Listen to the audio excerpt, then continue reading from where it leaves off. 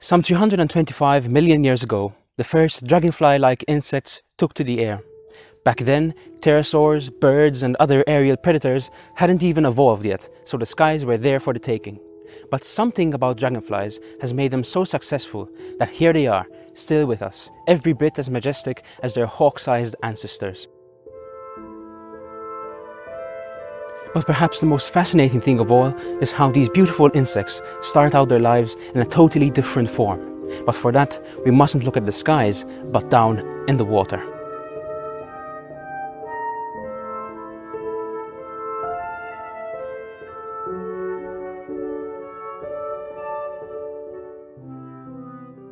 This is a dragonfly larva.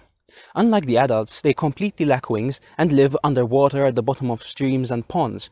So there's one problem. How do they catch their prey? Adults can catch insects on the wing in midair, but larvae don't really have that option. They have a secret weapon. Here's a dragonfly larva in action. It's got its eyes set on a juicy worm. It uses a special mouthpart which shoots out at high speed, acting like a grabbing arm which snatches its prey and immobilizes it, allowing the larva to eat it alive.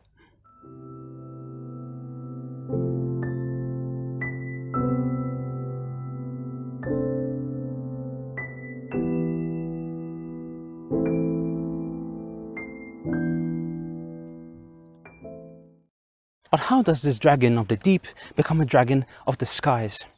To become an adult, a lot has to change. The larva must go from using gills to breathing air, and trade its aquatic life for aerial prowess and wings. The larva has to go through a dramatic metamorphosis.